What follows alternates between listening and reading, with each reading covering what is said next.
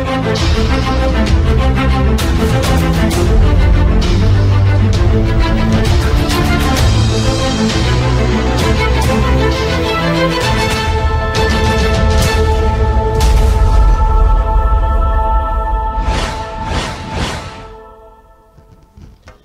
evening, ladies and gentlemen. Welcome to the state of Sierra Leone. I want to welcome these two gentlemen by my side. To my right is Mr. James Cisse. JCC, how are you, sir? Thank you very much, Mr. Kamara. Yes, I'm very pleased to be here. It's an honor to have you. Yeah. And to my left, I have Mr. Bangura. Tonka Bangura, it's a pleasure to have you, sir. Yeah, Mr. Yunisa Kamara, it's a pleasure too from my side. Welcome viewers across the world, especially in Sierra Leone. Thank you. Well, gentlemen, before we go into any situation that we have at hand, let me just advise the viewers, please feel free to call in via Skype, via landline. The number to call is 0207-274-2699. And also the Skype is ATV base, BASE 4567 at outlook.com. Now, before we go into it, our main concern is what's going on in Sierra Leone. We have a crisis at hand. Our brothers and sisters are in need of our help. And I have these two gentlemen that are going to expand onto it, what we can do, what our intentions are, and what it is that is going on at base. Now, also, we're going to discuss the financial aspect of Sierra Leone. So not just that we're going to focus on the health aspect, we're also going to focus on the economic aspect. Mr. Cisse, can you please tell our audiences all over the world about yourself, please? Well, my background is legal. I have a legal background, but I'm working for a different project at the moment in London. I'm also providing legal advice to my community group in Sierra Leone, which is campaigning for the restoration of the district headquarters of Kaine district to Batkanu, away from Kamakwe. Thank you, sir. It's a pleasure to have you. Thank you. Mr. Bangura, can you please tell us a little bit about you? Yeah, well, equally so. I'm also, I have a legal background, double master's in law, expertise in criminal law, but I'm a politician. A former presidential aspirant for All People's Congress 2017 major elections. Yes, well, I'm a regular visitor here. Normally discuss national issues, one of them for tonight. So I'll be happy to hit the ground running and for me to offer my expertise as a politician to the panel. Thank you. Thank you, gentlemen. A little bit of background about me. Psychology is my doorstep.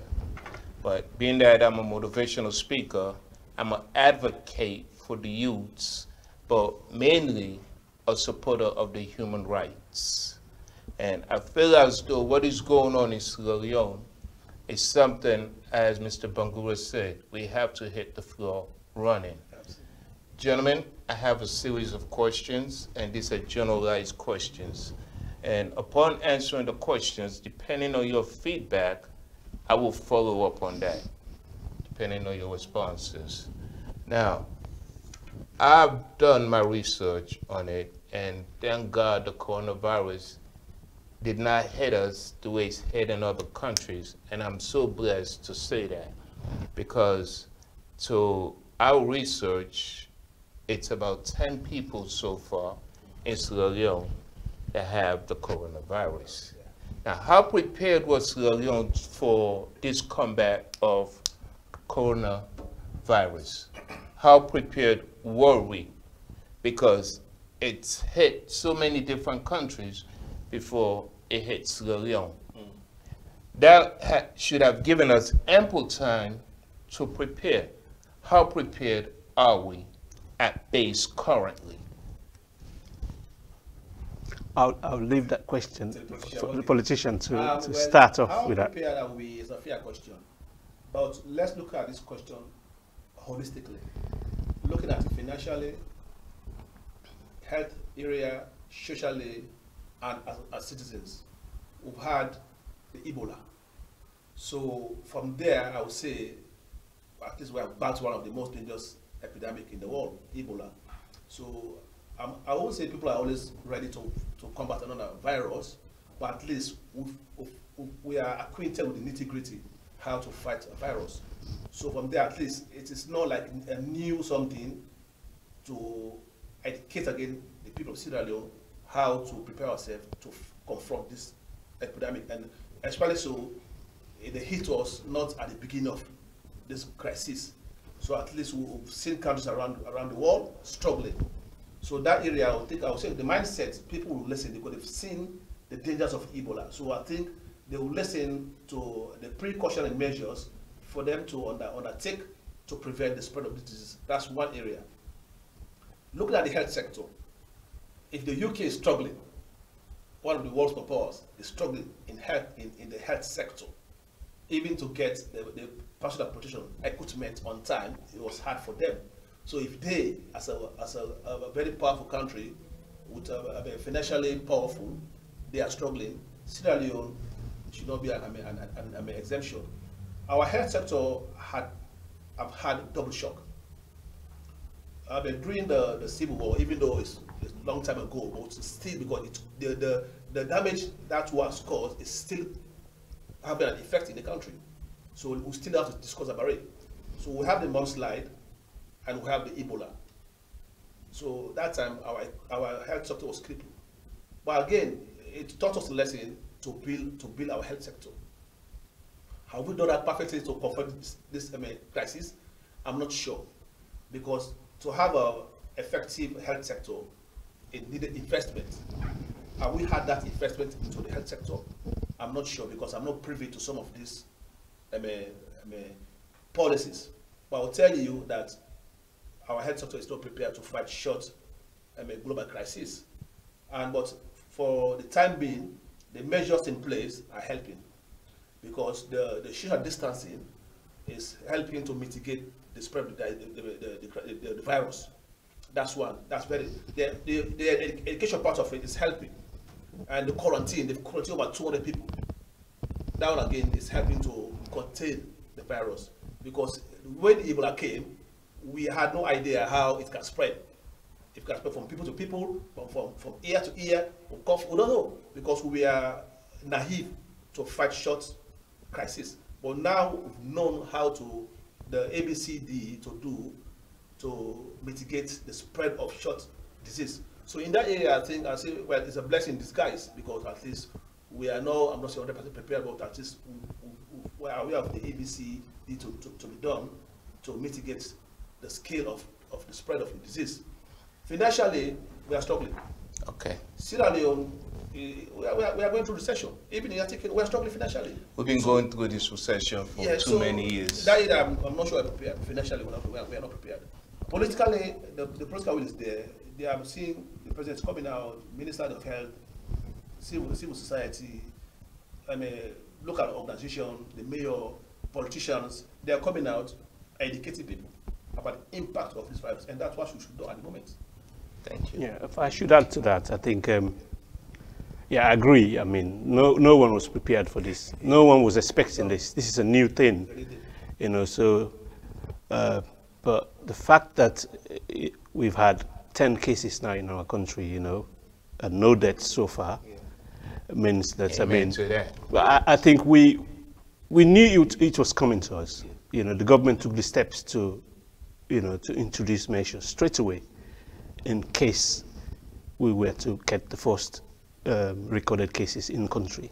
So what the government did was to, you know, introduce a state of emergency, you know, restrict movement of people in the border areas, you know, close all the borders, and then they've actually promoting the messages social distancing, general hygiene, and other things. You know, there was a temporary 3 days lockdown to educate the people, just to be aware about what is happening. And now we have a 14-day lockdown and a nationwide curfew starting today, I think. So all of those things, I think there are, measures in place to make sure that, we mitigate the spread of the disease in the communities. Thank you, Mr. Sise. I'm a hacker, so I'm coming to you. And I'll be back to you, Mr. Sise. Absolutely, I'm fired up. Now, as we're quite aware, each thread is different. Don't you think, as a government, as soon as you knew this is hitting these countries, policies should be put in place and risk assessment should have already been at hand? Absolutely correct. Absolutely. So I sincerely feel as though there are no risk assessments put in place, and I have proof. If anyone think that I don't have proof, please Call us. call us. I have my team, we do our research. There were policies put in place, no risk assessments. There are people on wheelchairs, nothing put in place for them. Can you expand on that, being that you stated? Yeah, well, this is what I'm always saying. As a government, as citizens, one thing we should always have with us is being proactive. Being proactive is one way to address issues.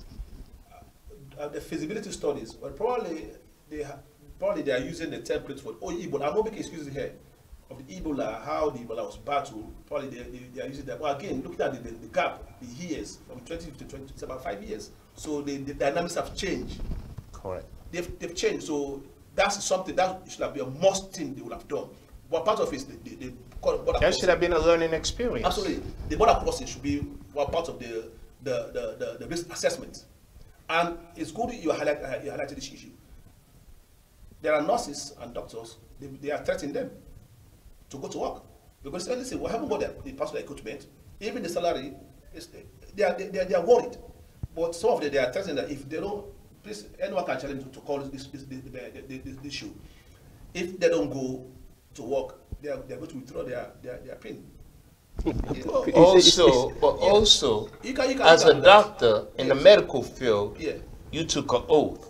Absolutely. I'm not trying to defend the government, what they're doing, but being that you are in the medical field as a doctor, nurse, or whatever, you took an oath. Yep, and there's a duty of care on the government to protect those doctors. Yeah, indeed, I took an oath. I've seen the military, they took an oath to go to the battlefield, but they refused because if you know their lives have been in danger based on government policy, they will refuse to fight. So as the nurses, the government has a duty of care to protect them. If they haven't got the necessary equipment to fight the crisis, which is not made by them, this is a global crisis. Sierra Leone is a developing country. We are crippling. So if they ask for the basic amenities for them to be used to fight this disease, I think we should take their issues their welfare very, very seriously. They have a point. I'm not really condoning them, but they have a point. We as politicians, we should honor our duty to protect our nurses, doctors, and all those within the health sector fighting this crisis. I absolutely agree with you on that one. Mr. Sise, you stated about, well, not to quote you, but isolation and so forth. Now, as a government, the internet in Sierra Leone is quite bad. If I'm going to put this, and I'm putting the police out there to enforce this, what are they doing to protect them? Because it's easy to say everybody's on lockdown. There are some people that can't afford food. There are some people that depend on, let me say this is my brother. I depend on my brother, but I can no longer go to see him. What is the government doing? I have to say, I'm not too sure about what Mr. Tunkla is saying when he said that you know, people were being forced to do things that they're no, not, actually, you know, because if they don't go to work, some of them will delay their pins. I start to be corrected. well, you know, I just want to make that point. You know, I just want to raise that. But as far as the vulnerable in the society are concerned, and the government's efforts to help them in this crisis is concerned, I am not a spokesman for the government. Well, because basically, since you stated about the isolation, you know, the borders. So but I think they are doing something to address that. Unfortunately, Sierra Leone is not like the UK. You know, it's not a welfare. It's not a welfare state. You know, we do not have the resources to look after the vulnerable in our society. Really? You feel that way? Well, that has always been the case. That is why we have so many people. You can see them living in abject poverty in the country. I mean, the meager resources which are there are usually diverted to other programs, but and that would leave, you know, the vulnerable in a difficult situation. But I think, given the situation now, I think the government is doing something to try and address some of those issues. Yeah, I beg to differ. It's something, I wrote an article 2 weeks before this crisis hit us. And my last program here, I stated it. I know we are not a welfare state. I said, still, we have a duty. The president of Sierra Leone took an oath of office. That is so. And that oath must be honored. We can't look after everyone in Sierra Leone. It's not, even if it's not possible. We have children living in homes where somebody are even sleeping in the streets. I made everybody that these children in the street, we should use the military and the police to take them, use the national stadium or any schools, put them there, look after them until after this crisis. We have children living in homes. I'm trying to call it Penthouse. Yes. Basically. These children, we have these homes where they're caring for them. Some of them, they live on donation. So the government, at least throughout this period, they should look after these vulnerable children, feed them until after the crisis. And again, we should engage the civil society. There are some millionaires in Sierra Leone, they wanted to adopt children, but they are not aware about these homes. Some of them, they are willing to help. But we need to bring this issue to the national domain. Probably we have a millionaire that is a philanthropist. Okay, I'm going to adopt these children, 10, 20 of them, I'll look after them. If the government can't do it, but let the government use the civil society to highlight the challenges of the children, to help them. Look at all people. Yes, to bring in the lockdown, it's good. It's one of the measures. Even in the UK here, we are in partial lockdown. It's the measure, but there are provisions for me to get access to food. If those guys that are locked down, children, those guys, they have access to food, that would trigger a problem within a problem. So that begs the question about the food, people taking advantage of this crisis, traders. If now the bag of rice costs 300,000, they will go to 400,000. They're taking advantage of the situation. I wrote an article and I said this on the last program. Government should bring in what if there's a food shortage in Kailaon? How can we get food there? We should use the military, the police van vehicles, they are logistics to take food there. People to get access to food. You cannot lock people down. This is lucky that it's like a house arrest. You don't have to go out, but you have food to eat. Of course. But let me explain this. Well, let me explain this very clearly. I think it is not a lockdown per se. It's a partial lockdown. Yeah, but I mean, there is still movement of people. There's no restriction on movement of people within the country. It is because I've seen videos where the police and the army actually beating exactly. people. You can put plates, Yeah, I can understand. I think those incidences were isolated incidences. You cannot. Well, even in the UK with our corona restrictions, regulations, there's still misunderstanding as to how they go on about implementing or enforcing some of these rules. So what I'm trying to say in Sierra Leone, in the case of what happened during the last couple of days, some of those incidences, as far as I'm concerned, I think are isolated cases, but that the vast majority of the situation, you cannot, say there's an adverse effect to the human rights of people. Absolutely. Of the citizens, honestly. The incident at Mountain Court, it nearly created a fight between the police and citizens.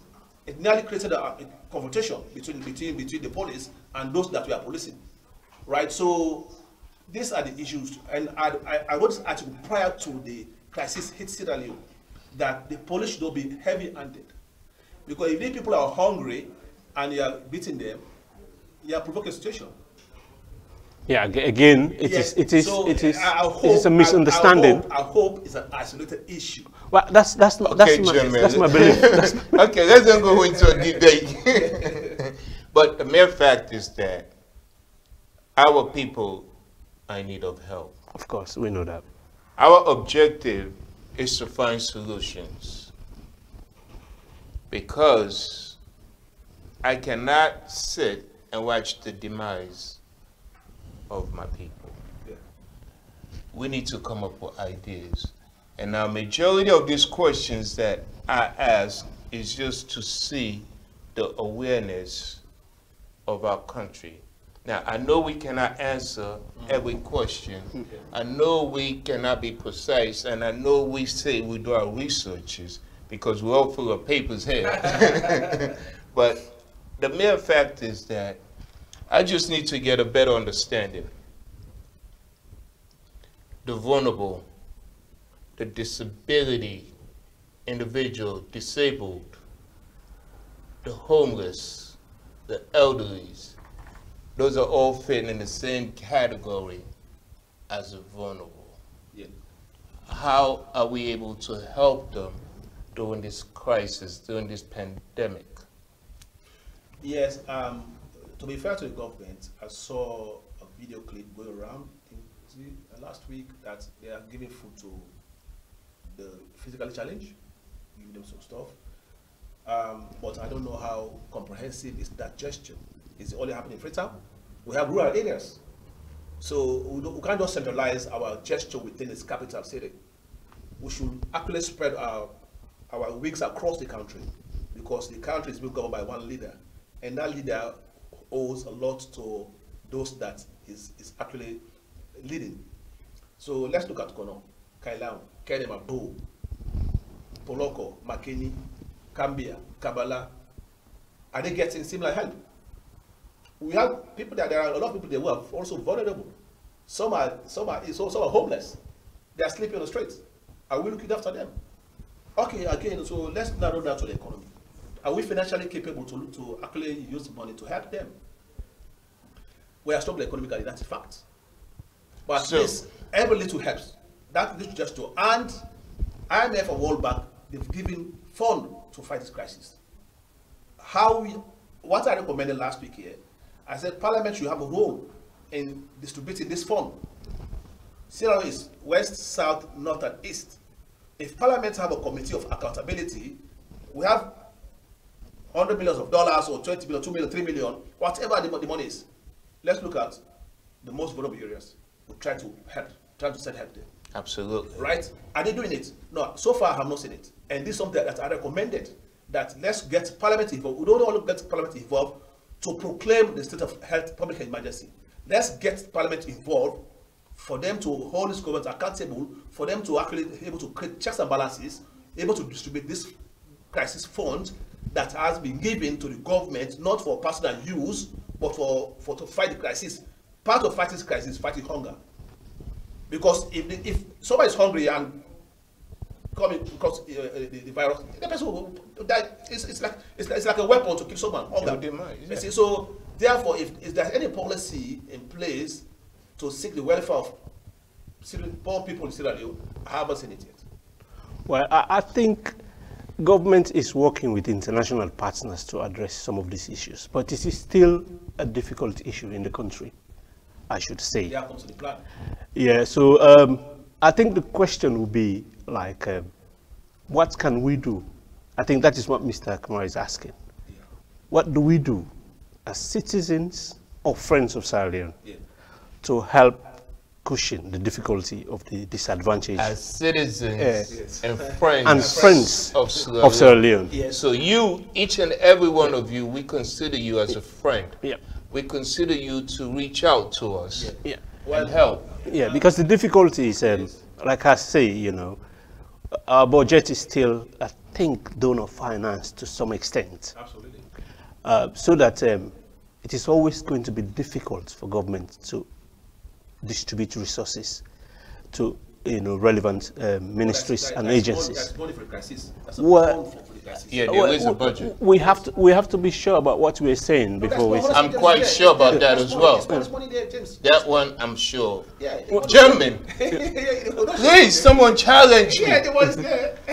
What I'm trying to say is that we have to be sure about these things because I'm cocksure the money's there. we were not This is prepared insane. for this. With this thing, no one was thinking that this was going to happen in the country. I'm not sure about an Everyone emergency knew fund. it was That's going a to phone, happen there wasn't even- because the phone is there. it started in China, and which Yeah. it did. I think China should be held in world court for this because they started this, and this should be a crime. Well, if that's the case, we should also hold. You gentlemen are We lawyers. should, we should also hold Congo Kinshasa, liable Ebola. for the Ebola. We should be consistent here in applying international law. The Ebola started from Congo, it's still there, so we should also hold them responsible for the Ebola, right? And we should also hold. We have a call coming in. Thank you for calling the state of Sierra Leone. Good evening, gentlemen. Good evening. My name is Yamata. Thank you so much for such an interesting topic on the economic state of Sierra Leone and public health. You're very welcome. Thank you so much. This is we really need it for the masses, you know. So my only take here is regarding I'll highlight a little bit on the public health sector. And because I saw a post this morning where they said two corona patients, fled 3 towns, and went to the provinces, So I'm just concerned about the level of education, the government is giving to the people, because obviously coronavirus is a deadly plague. So I'm just worried that people are frightened regarding when they are being positive. So I'm just suggesting that there should be measures put in place to reassure people to say that whenever you have the symptoms, you need to go to hospital, because of course it's deadly, but once the timely intervention is imminent, I think it's a recovery process. So I'm just encouraging the government to put measures in place to educate the people on the public health benefits of this coronavirus. I thank you so much, because others might be waiting. Thank you so much for your call. Now, as far as health-wise, I'm not too sure how equipped Sierra Leone is with the medical aspect, the equipment to test people. So, a friend of mine named Bobson have built a hospital in Sierra Leone where he sent equipment straight from the UK and America there. But again, it's about educating the people. If we're not able to educate the people, how can we lead them? Gentlemen? Yeah, well, I think what the caller is trying to say there is there has to be some policies in place to to discourage people from doing things like this. I think she's gone now. We've lost that caller. She's watching. No, it's not about the policy. It's policy implementation. Yeah, but The policy is like a cloud. It's there. Yeah. But how can you implement to stop those people to run away from the hospital to the rural areas? can I just finish? Yeah, go on. Yeah, but what the government is trying to do, I think they would do, is they will be guided by the legislation, the 1960 legislation, to put a system in place, because by section 34 of the 1960 Health Public Law Act, it gives the president the power to bring in legislation to prevent the spread of the disease. So I'm sure they will be looking at things like this. And now, remember, we have a state of emergency, so that there's going to be, I'm pretty sure the government will put a system in place to address some of these things. The government has the weapon to actually implement its policies. I'm not sure we need to bring in new policies because it's there already. It's just to take them, to use them. One of the things that we need to do is education. Reassuring people that don't worry, the stigma, because people are scared, oh, I'm going to die. Yeah, you go coronavirus, you're going to die. Yeah, but that's the mindset. Yeah, but so, I think the government is doing well in propagating the message, sending the message to people. There's a lot of education programs on radio. Two patients that run away. So yes, that means there's still a vacuum to cover. So now let me just highlight this issue. When we should have a designated hospital to have this patient that have coronavirus. I think the president has mentioned that in one of his press releases. That's for hospital. I know. Yeah. But how comes if they were there? How comes we run away from the hospital to rural areas? I think I saw that. Is it working? I think no. The policy is what we have now is a state of emergency. Yeah, but we have. Then again, under the Public Health Ordinance 1960, Section 34 gives the president the power to bring in legislation, like what we have here now, for restriction, the coronavirus restriction order. Even they have a good parliament to bring in policies to address this crisis. That's not the issue. The issue here, we have a designated hospital where all corona patients that have been diagnosed positive should be protected and quarantined. That's the point you should try to highlight. We should have them protected because look, the spread of this virus is personal contact. So how many people, how many citizens those two patients have contacted on their way going to where they're going? And also, let's also put in play that Sierra Leone is overpopulated. Absolutely. And also, it's a lot of filth going on in Sierra Leone, trash everywhere. So, with this being said, if I'm in a hospital for this virus and I can escape, you can escape, James. That's a lot. Yeah, but I think we need to understand where the caller was coming from. I'm not sure she said these people actually ran away from an hospital environment. Well, how would they know they are patients? Well, how would they know they are patients?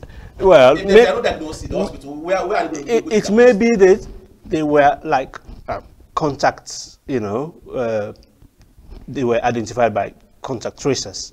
No, you know, maybe they have contacted someone who was. No, I'm not having this. I'm not having this. No. She's a patient. She's a patient, not contact patient. She said. No. I'm trying to. No, but two patients. No. This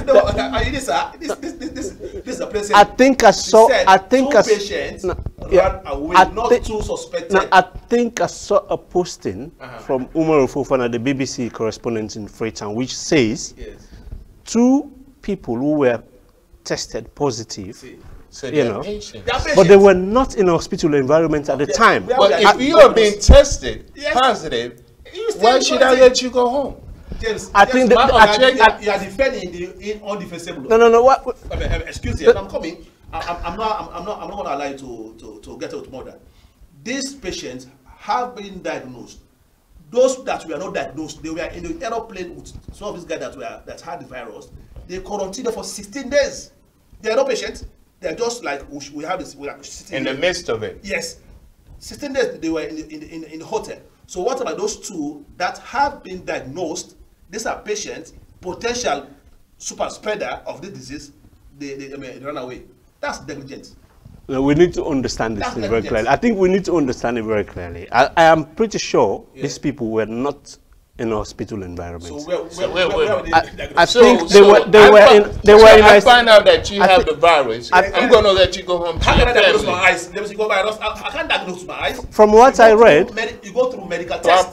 From what I read, I understood them to be two lecturers who were isolating in Fobe College. Yeah. And then when the results came back, and they found that they were tested, and then when the results came back, and they were informed that they were positive, then they got scared, and then, you know, They ran away. they ran away, and later on, well, they came back again. Now there comes the negligence, because those two, I mean, they said they were not lecturers. They were just like, I mean, they are like Common citizens. no, they were like members of the campus that they were staying there. They were not like lecturers, right? So what about those citizens that we suspected? We took them to hotels or other houses to be quarantined. So why are we selectively enforcing these policies? Even if they were lecturers, they should have taken them to an isolated area. So are we being selective? Well, that's what I'm saying it. Because in South Korea, even if someone that got coronavirus came to this room, don't even find out, they will trace all of us. They will trace us and quarantine us immediately. So those two lecturers, we should not treat them differently to other citizens. We should give them the same treatment that would apply across the board. If they were suspect of coronavirus, the government is under a duty of care to quarantine them to protect the larger public. True or false? That's true. Fantastic. So James, now let's say this is an utter negligence. It is. Well, I do not have all of the facts in front Well, of me to say, but all I'm saying, I'm just making my comment. I'm just making my comments based on what I read from the posting from Umar Fofana, the BBC correspondent in Freetown. May I, Yeah, go gentlemen? Let me just point out, social media can sometimes create a havoc. Yeah. Sometimes social media can create an issue or make something big than it already is. There's a lot of false information going out there. Please be cautious as to what you put out. Make sure it's factual before you forward it to the next person or the next person.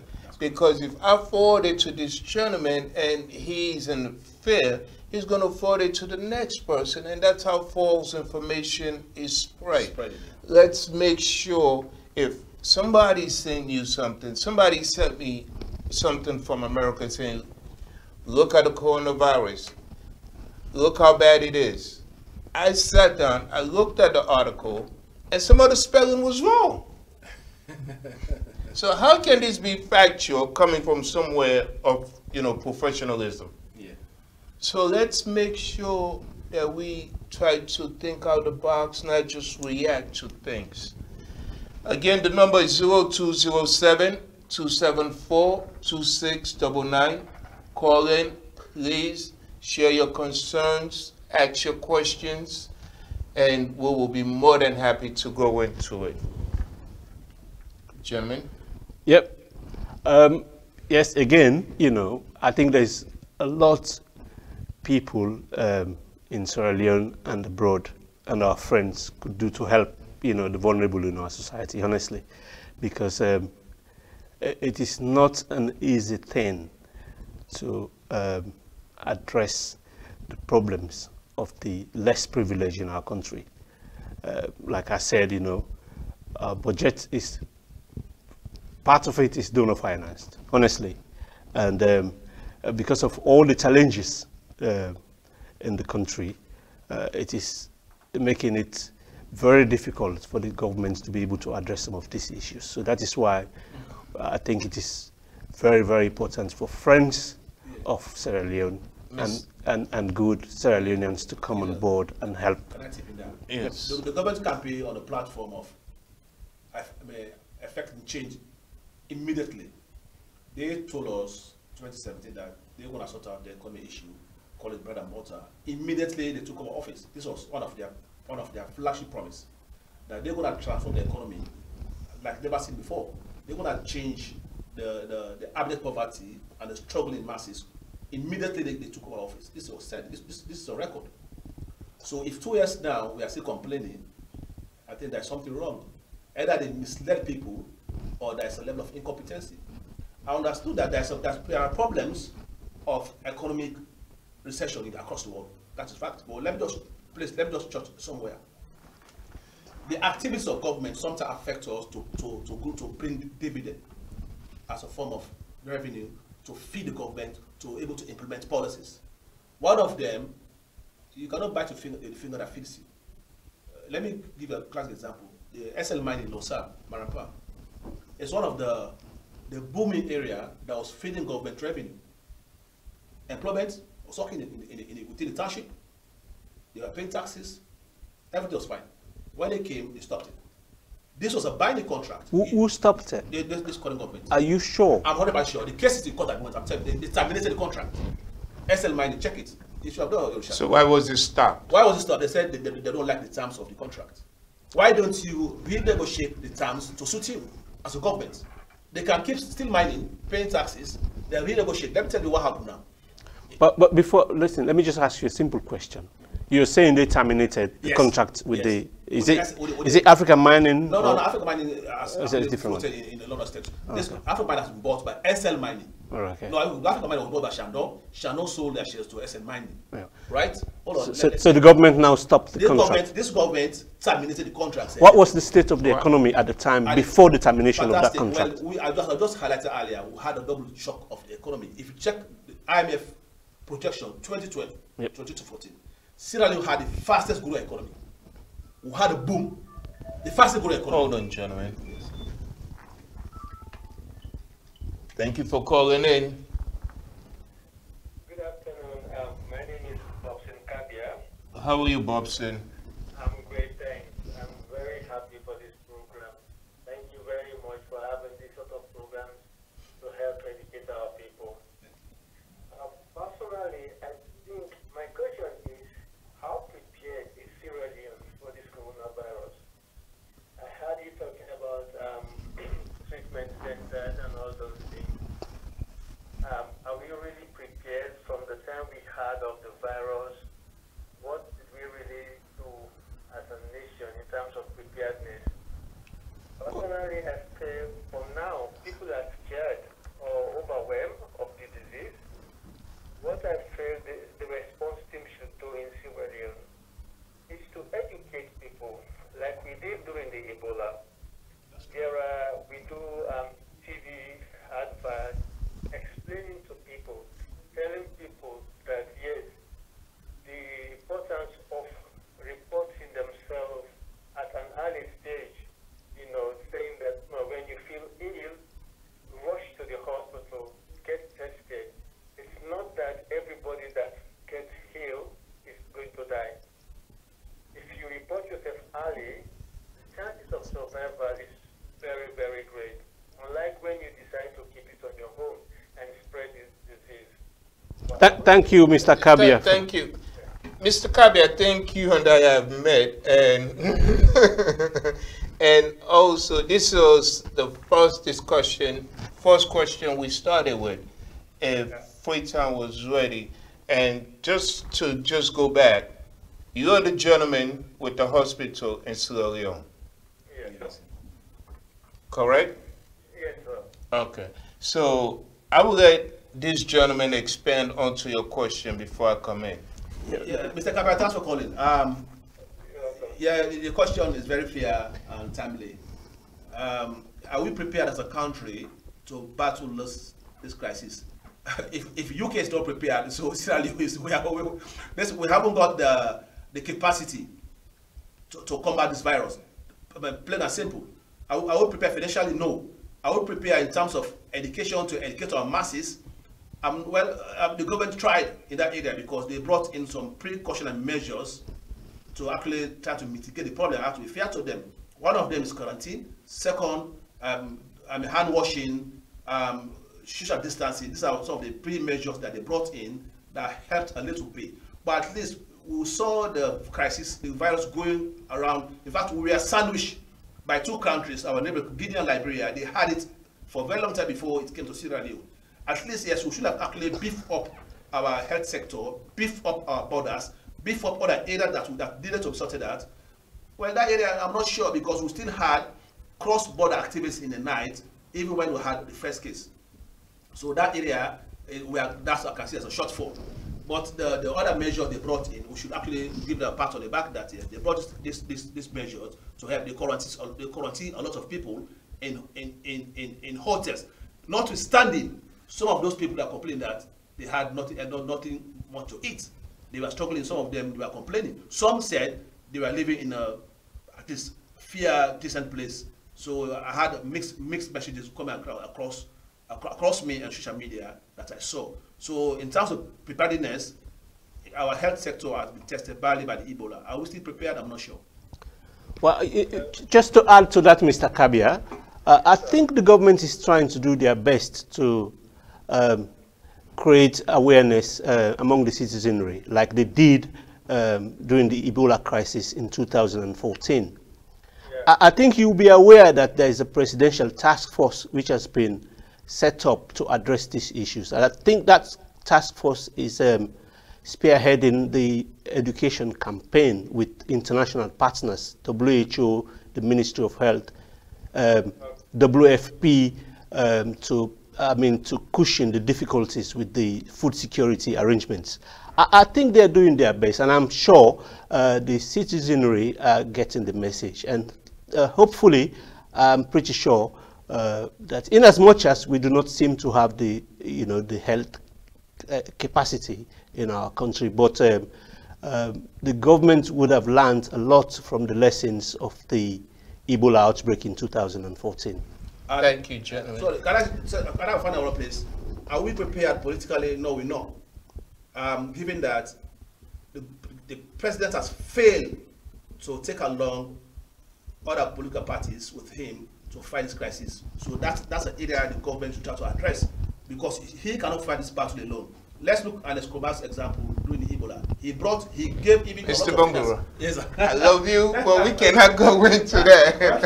No, thank you very much. Okay, Mr. Kabe, let me just say. I just want to say something. Yes, kudos to the government. They did very well. So far, they bought 50 ventilators, of which I'm sure 8 have been installed already. Good. The 42 are on their way. They should be in Freetown right now. I'm not sure. It's because of the family. I'm not sure. But I know for sure they bought 50 ventilators. And how do you know this? Because I spoke to the permanent secretary of the Ministry of Health directly. I know because those ventilators, I am the one that introduced them in the country in the first place. Are those the same ones that you have in your hospital? That's right, yes. Well done. All right, Mr. Kabia. Well, I was going to add on to that in reference to ventilators and so forth, but you beat me to the punch. So I thank you for calling in. Please continue to. My problem is of ventilators. We don't have, not everybody is trained on ventilators. We're using ventilators. We only have few people who are anesthetic nurses and some doctors. And are they enough to serve the whole country, not for the disease spread in the country? That's my biggest worry, one of the biggest worries. We know that that is always going to be a difficulty, Mr. Kabia.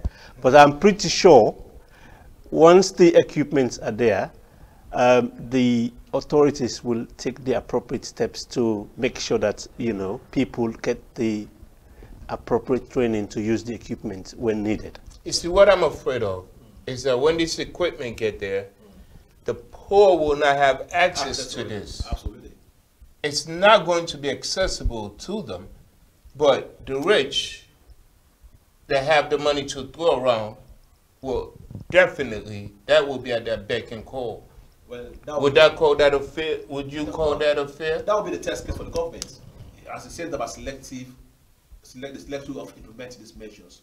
If they are going to be selective in giving ventilators to only the rich rather than the poor, let's wait and see. I don't want to prejudge them. I'll be very surprised if that will be the case, but I I'm don't think that will be the definitely case. sure. Because what it is with this crisis, I think there are designated places where, suspected individuals should be, and where this equipment will be installed. So I'm sure they will be used for everyone. 2 patients have escaped. Don't forget. We hear they are back. They've been. Back. Yeah, I had their back. Yes, there was a. I hope so. No, Yeah, I hope so. I hope so they're back. I hope so. So thank you, Mr. Kabia, for calling. Thank you, Mr. Kabia, for your call. The scariest thing about our country is not the fact that we don't care about human life. We do. But the scariest thing is the fact that money talk. Yep. If you don't have the money, and you depending on family that are overseas to support you on your well-being, your daily living, food, when you get sick, how during this epidemic, this crisis, I think you're going to fade away, expire, as it's in the medical field. You will expire because I'm afraid that the government is not equipped. Well, you're right. I mean, the question about inequality is all over the place. Even in the UK, I mean, very recently, I think the governments have asked all the local authorities to make sure that the homeless people are housed during this lockdown that we're experiencing. But that notwithstanding, you still see there's so many people who are sleeping rough still.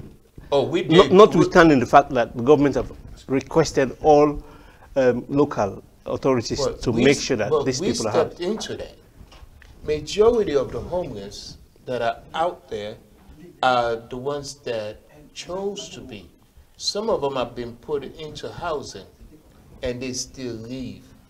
Well, the trouble is, because there are so many issues surrounding homelessness. Some people, they have mental issues, Precisely. And it could be the same with Sierra Leone, But the difficulty in Sierra Leone is the fact that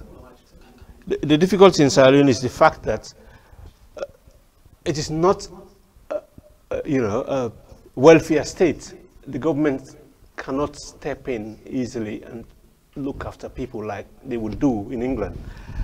So that is the difficulty. So that is why I think, the question you put earlier to say what we think we can do, as citizens or friends, that is where that comes in. Because even international partners, they can only do what, they can do to provide, assistance to the government, and then the government will have to channel resources to the different departments. It's always going to be a challenge. So you see? That is true, but the government has a duty of care. You don't think so? I think if the government sees something is not right, it's for them to correct. And also in Africa, being that if people call you crazy, if you have a disability, a learning disability or something, so instead of trying to get you the proper help, you're left to roam the street. To my understanding, correct me if I'm wrong. Yeah, there is this stigma about, disability, in certain societies. Well, even in the Western world, honestly, Well, in the Western kids world, get bullied, put into facilities and, mentally taken care of. Yeah, the situation is worse in our country. So I think, the relevant ministry, I think Ministry of Social Welfare, or whatever they call it, I can't remember the exact name, they do have systems in place to address some of these things. But there is always going to be a challenge because of the limited resources which the state has, and the, the task that they have at hand to address some of these issues. So what do you propose that we can do at this current state and time that we can help our people, being that we are here abroad? How can we help? How can we get involved? Now that's coming to the economic side of it. Being that we're focusing right now on the health aspect, now let's start focusing on the economic side of it. How can we help? Well, it is a valid question. The difficulty here with the citizenry, Sierra Leoneans living here, we know what is happening now here. The economic impact of the lockdown, the uncertainty surrounding job security of people. So, but that notwithstanding, I think we should be asking ourselves, some of us, we are lucky enough to be here. We have jobs, we have friends we can approach, institutions you can talk to see how best they can step in, Get involved to help, Sierra Leone, address this issue post-corona, right. Because there's going to be issues, which are going to be very serious, social issues, economic issues, which is going to impact seriously on the disadvantage in our community. Okay. Now, we're here in the UK. We have vast ways of getting the help that we need. My question is, how can we help our fellow countrymen and women in Sierra Leone? Because a lot of people refuse to help because they don't trust the government to say, I will send this money and it's going to be used properly. I can send it to this organization, it's going to be utilized properly. How can we say we can do something? Well, I think Sierra Leoneans living abroad can form groups, you know, here abroad, and even groups in Sierra Leone, which they can work with directly instead of, you know, channeling whatever efforts people intend to give to support, you know, or alleviate poverty. Instead of directing them to government institutions, you can actually deal with a local organization directly from the UK or elsewhere. I think that is an excellent idea. I personally think that's an excellent idea because I have an organization that I'm currently dealing with. It's formed by Samelina Correa. She's in America. It's called Global Poverty Reduction Initiative Organization, where they're sending so many masks, foods to our fellow countrymen in Sierra Leone. It's time for us to reach out. I'm not saying don't depend on the government. Definitely not. But all I can say is that we need to start supporting each other.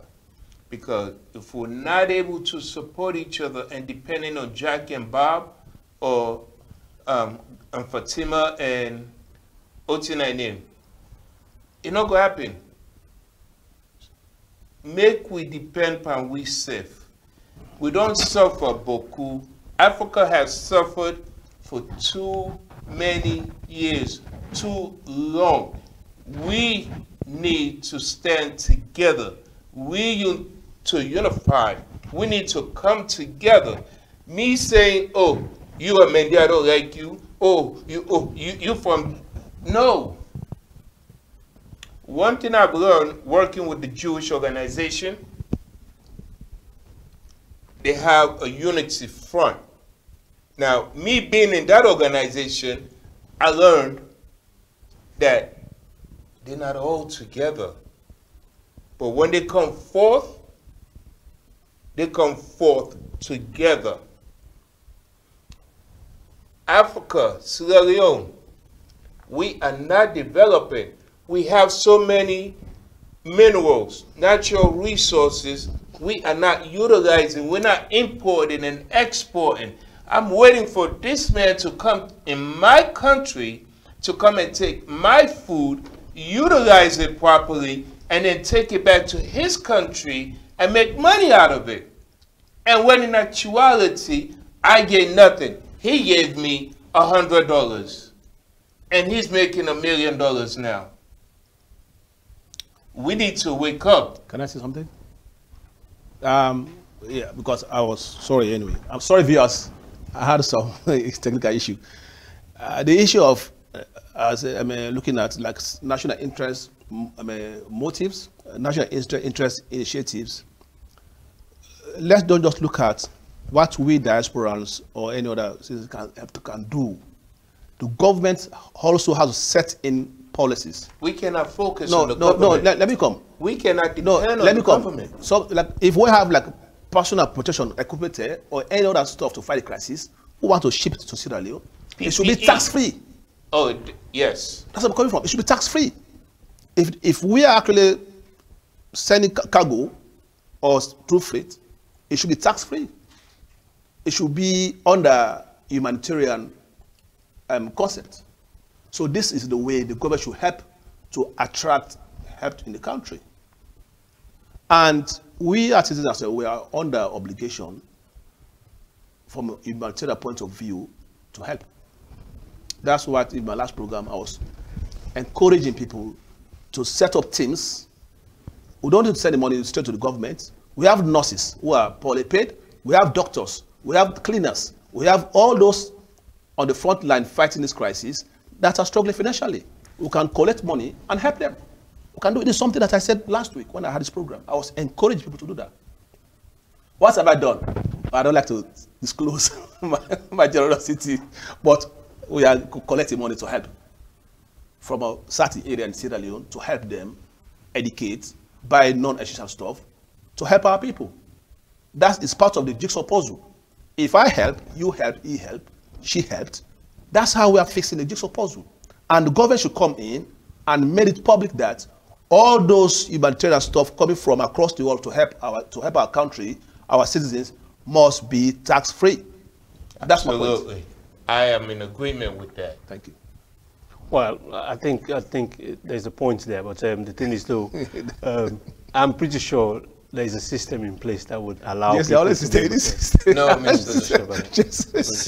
But if there's no system in place, they should bring it down for that. The point is, though, I mean, if I should send a container full of medical equipment as Jusu, you know, free, no tax. It could be a difficulty. There could be a difficulty there. No. Tax waiver.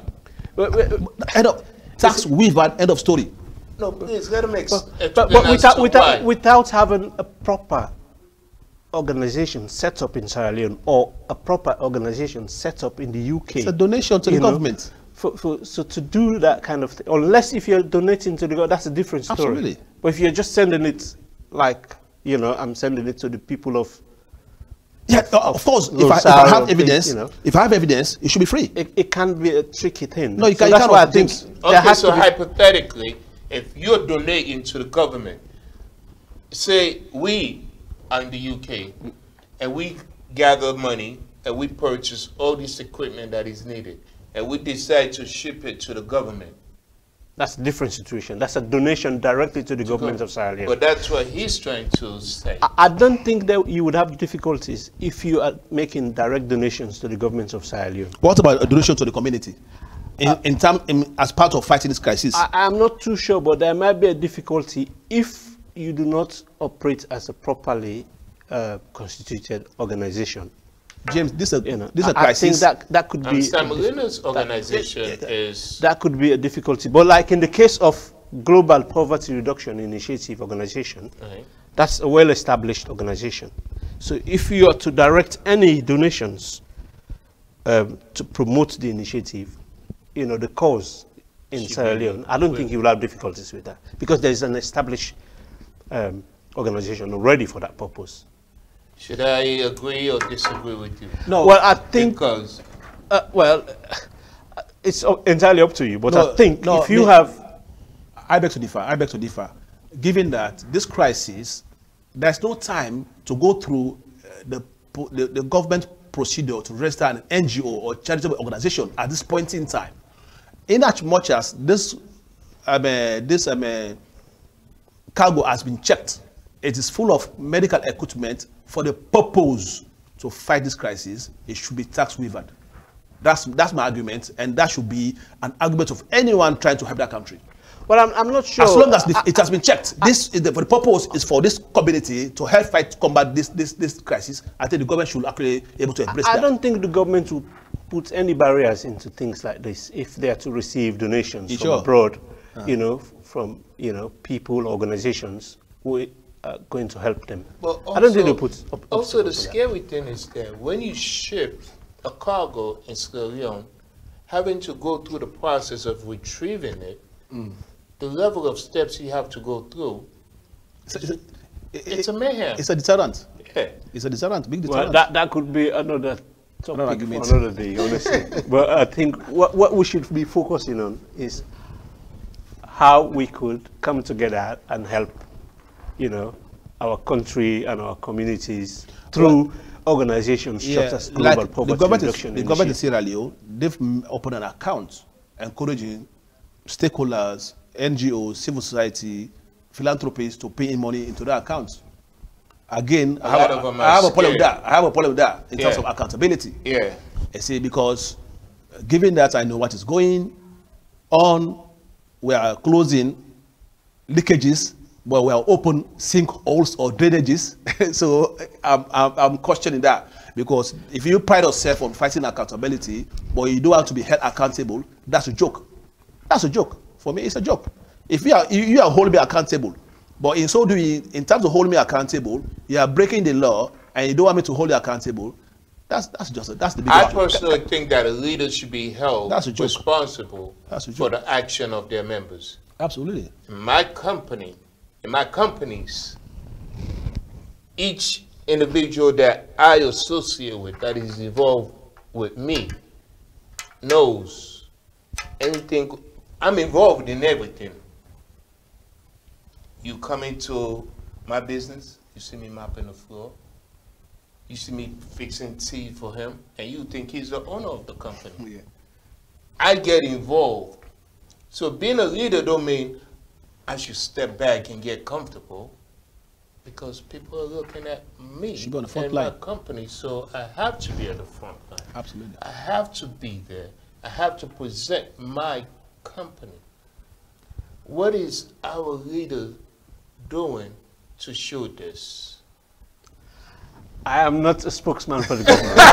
Nobody But I have says to so. say, but I have to Nobody say, says so. but I have to say, as far That's a as general no, question. I agree. Mr. Sister. Yeah, But as far as the campaign to fight against the coronavirus is concerned, I think President Bio is taking the lead on that. Really? Yes, How? is doing daily press briefings about you Daily know, press briefings. Yeah, he's well, I beg to differ. if not daily, but weekly press They call briefings. it regular. You know, it's regular briefings because to that's the what they public to know present, what is happening. So I think we should give him credit for that. No, honestly. no, I'm challenging him You know. because And I think the steps he has taken so far, as far as I'm concerned, in Yes. as much as James, in as much as people call me Jusru, the Cabo James. I've acknowledged.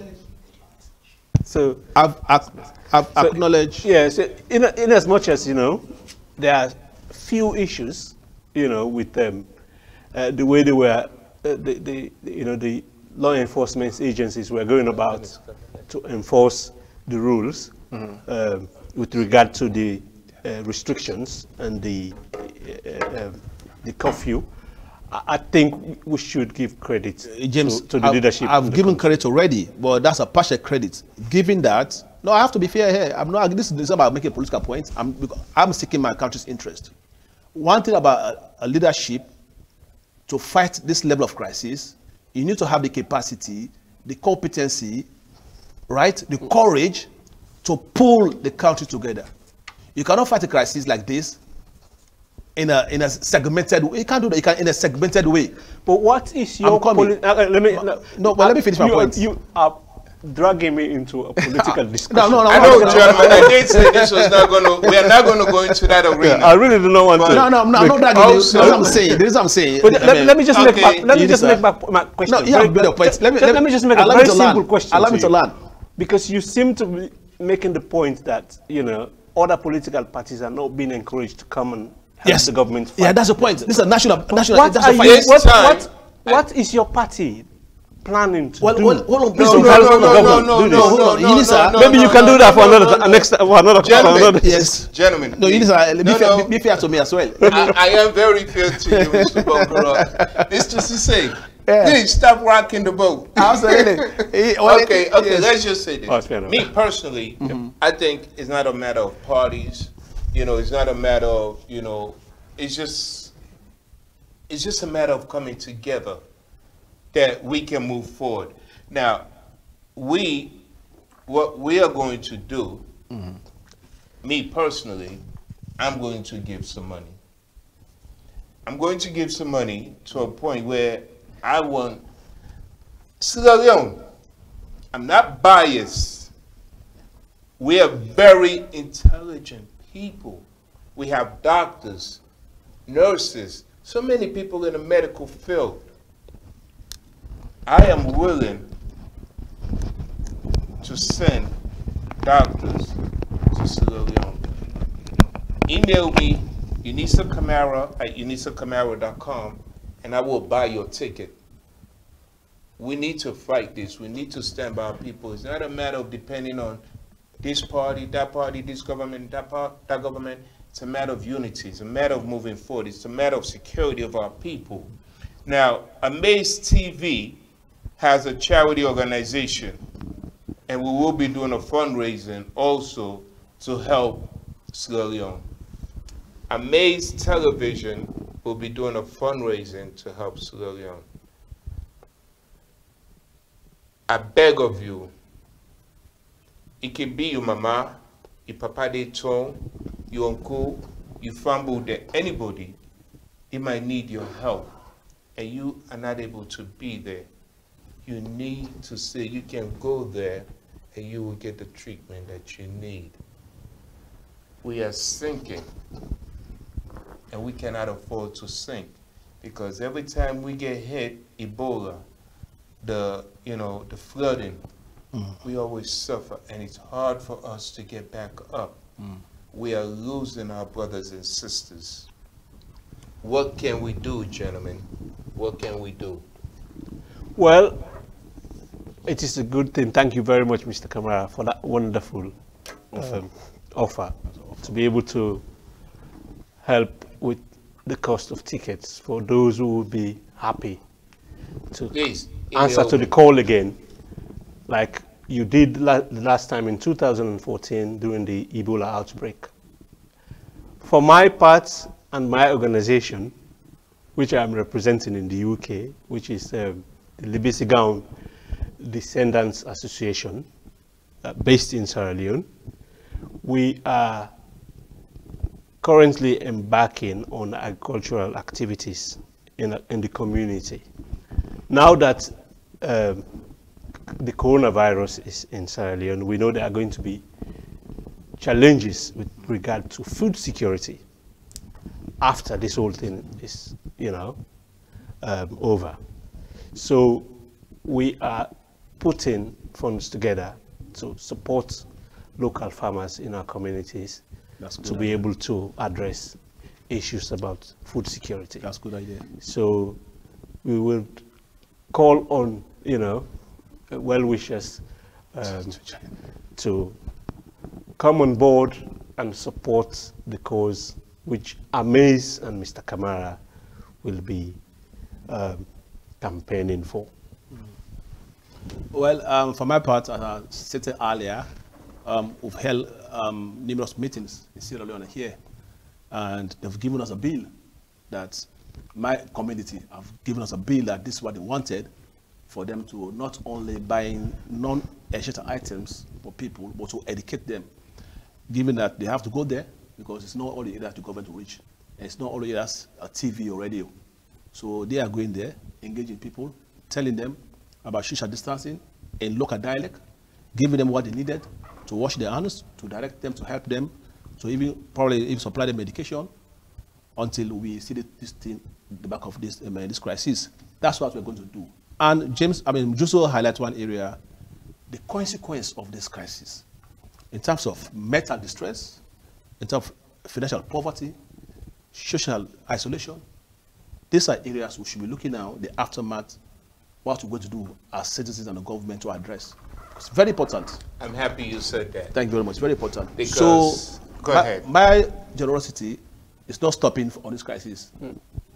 But I don't like to to disclose my generosity. I will be giving Mr. Bangura my account details. Listen. And you people know when you need to say something, he will be getting my account details. Absolutely. Now, so James, I'm sorry, I want us to discuss the aftermath of post-coronavirus, the trauma, the isolation, the how can I call it, the stigma, poverty, hunger, because we don't know how long this will take. It's a huge uncertainty. This is going to interrupt farming. Yeah. It's going to interrupt a lot of issues. How are we going to address it as government at the top that will trickle down to we the citizens? How are we going to address this crisis post coronavirus? That's my point of view.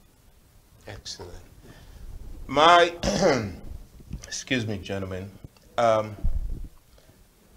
have this program here in the UK, which did, to me, psychologically, it's like, I believe it's the breadwinner of everything.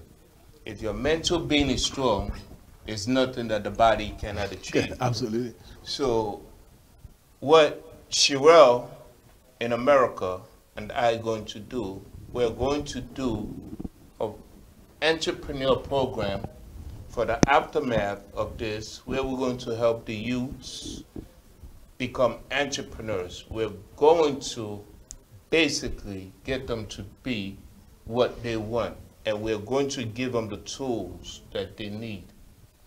And it don't matter if we have to try to get them visas to travel, as long as they're able to go back and do what it is that is required of them, because we need to empower these young youth. Absolutely. These are our leaders of tomorrow. Yep.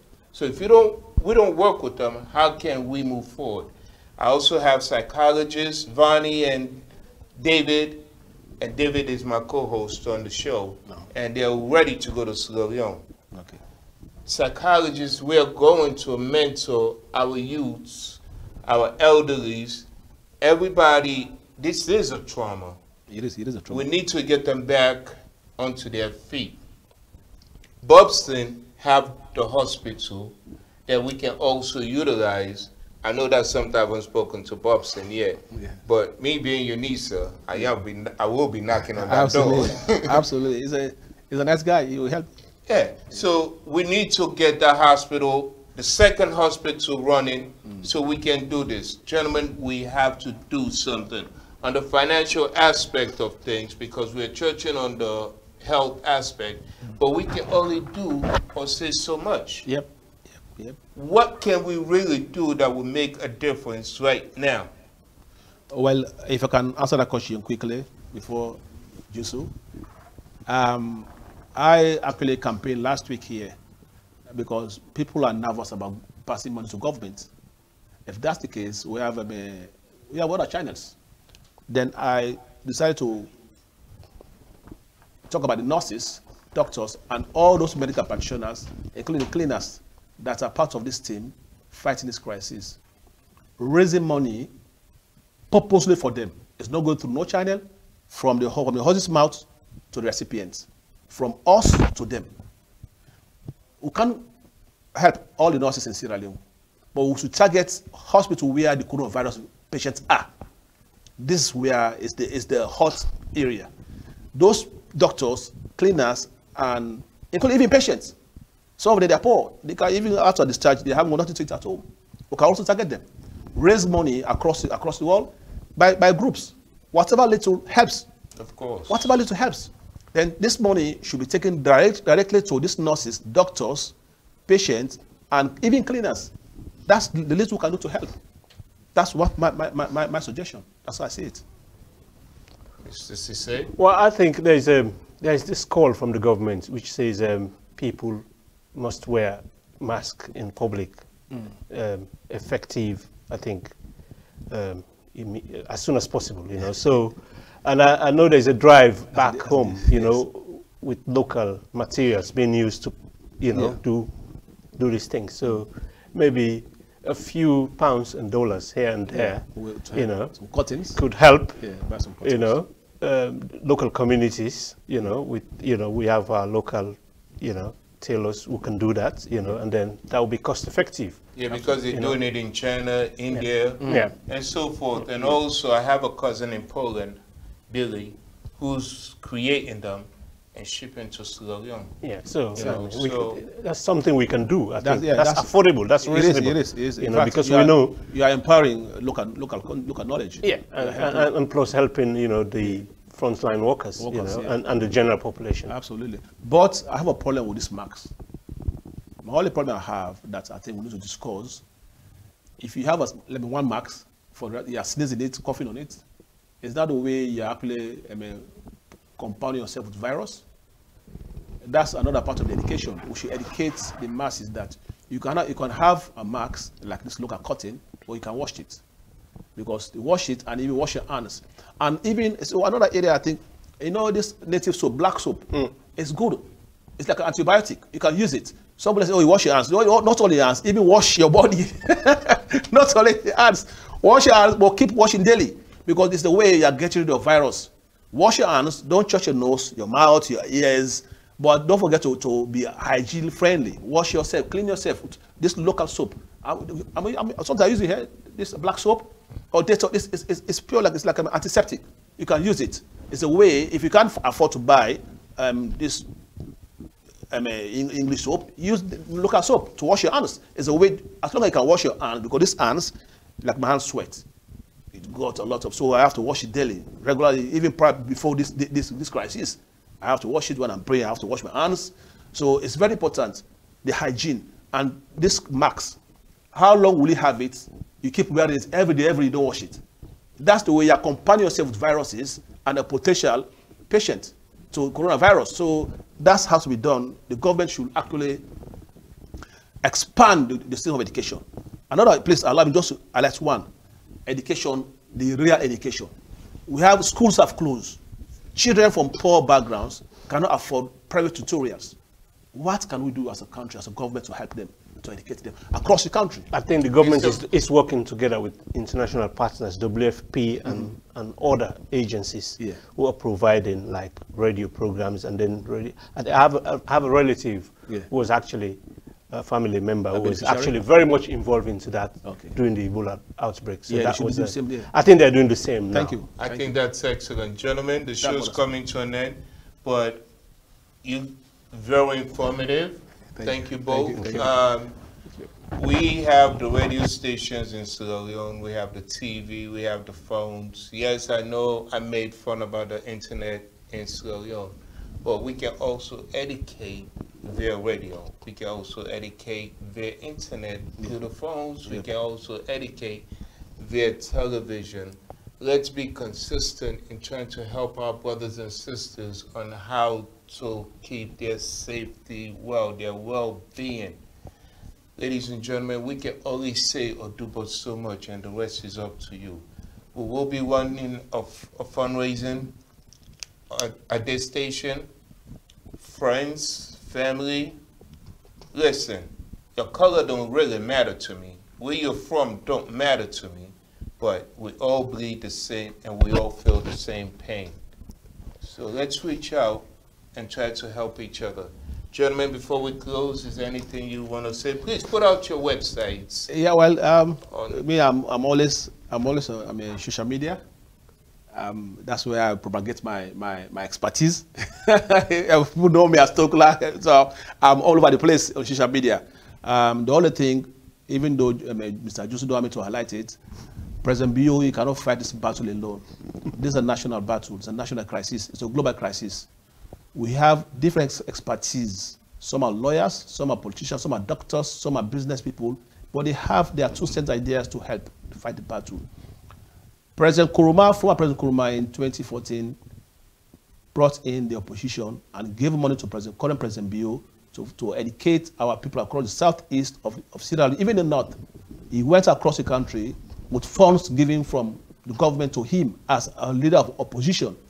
So I'm asking him, I'm begging him as a leader, so swallow his pride, reach out to the opposition as a leader. That's part of leadership. For it to have the capacity to reach out to the opposition based on national interest. That's so far. Let me just say, President Bayo, I know there's a lot of turmoil. Personally, I look at you as a man, a great man. I respect you, but your country needs you. I think it's time for you to step up. I'm not going to say you're doing bad. I'm not going to say you're doing good. I'm not to criticize. All I can say is that the world is watching you. Being Creole, Timony, Mende, whatever should not matter. Being APC or whatever don't matter. I think it's time for us to unite. Absolutely. Mr. Cisse, before we end the show? Yeah, I just wish to say to the government, of Sierra Leone. I think what you're doing now is entirely the right thing. I think what you're doing is in line with the guidelines from WHO. And so I think you should continue to do the good work, and I will urge citizens to listen to the guidelines which have been issued by the government, to follow the simple instructions. What you earn, cover your face and your nose. If you're doing a bus or poda, you feel to say you feel for cough. If you not get tissue, cough now you close like a throw, cover you something. Not cough pan people, not pit na public. Stay away na crowded places. We don't learn the lessons from the Ebola. We all lost family members. This time round, let we listen to what Papa government they say to we. Let we avoid the unnecessary waka waka. Let we stay safe. I wish we all a happy Easter. Well, I thank you, gentlemen. As we come to the closing of it, I just want to give my condolences to a lot of people that we have lost during this time. I want to applaud all the medical team that is out there on the ground doing what they can do. When I say medical, psychological team, the firefighters, the police, all over the world. And just know that we're always praying for you. We're always thinking of you. May God continue to be with each and every one of you. May Allah continue to guide us through these hard times. I know this is not a prayer session, but our hearts are with you. Sierra Leone, you are our hearts. We love you. We will always continue to stand by you. You are sweet Mama Africa, and you are the Lion Mountain. You will continue to roar, and nothing will ever bring you down. As long as your children are here in this world, we shall always be with you. Amen. And thank you all. Thank you and good night. Thank you. Thank you for watching. No Thank problem you us, yeah? for watching. Thank you. Thank you.